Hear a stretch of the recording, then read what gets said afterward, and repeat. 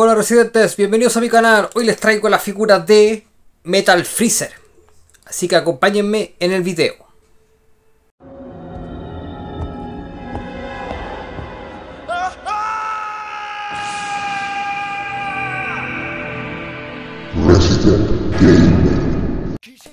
Bueno, esta es la figurita, viene solamente en bolsa, ya es una imitación obviamente de las Ichiban Kuji, ya de Metal Freezer de la serie de Dragon Ball Z, obviamente.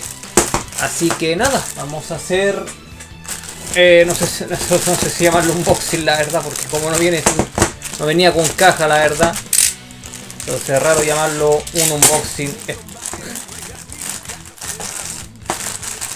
Bueno, Freezer viene con obviamente la parte de la cola, el taco,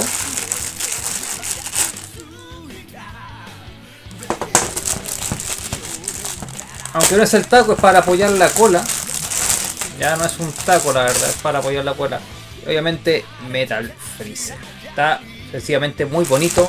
Tiene unas pigmentaciones celestes, que obviamente después las vamos a ver en mayor profundidad. Pero para que ya vayan sabiendo que tiene como unas pigmentaciones celestes. Bueno, ahí se pone el taco, se pone la cola,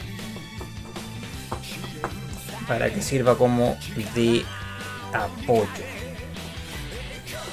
Bueno, esta es la apariencia que tiene Freezer cuando llegó por primera vez a la Tierra.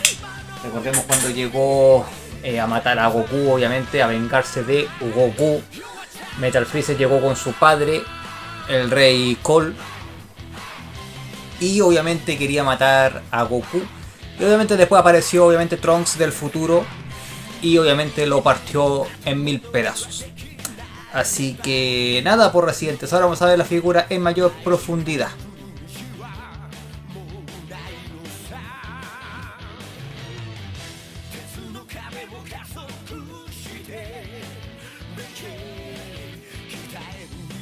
La figura presenta un esculpido bastante bueno, bastante sólido, la verdad, residente, para hacer una imitación de la original de la Ichiban Kuji. Está sumamente bien lograda, sobre todo obviamente en las partes metálicas que me gustaron bastante.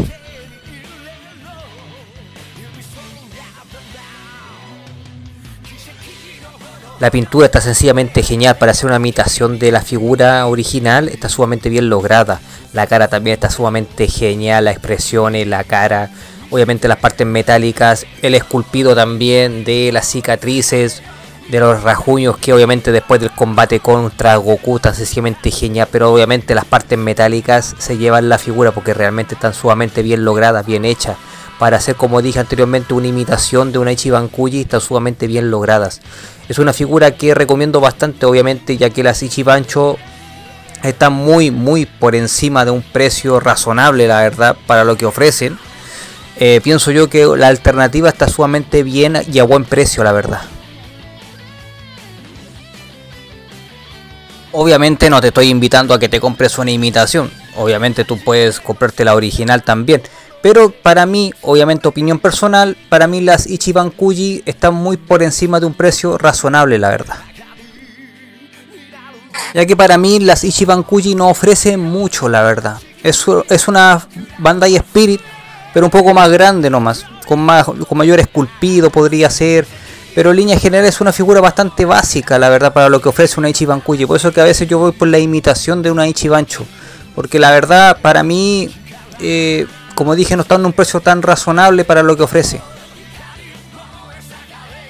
Aparte que las figuras de Aliexpress me están llenando bastante, la verdad, sobre todo el esculpido que tiene, las terminaciones y el buen pintado, están sacando figuras bastante decentes, la verdad. Pero eso por residentes, espero que les haya gustado la figura de Metal Freezer.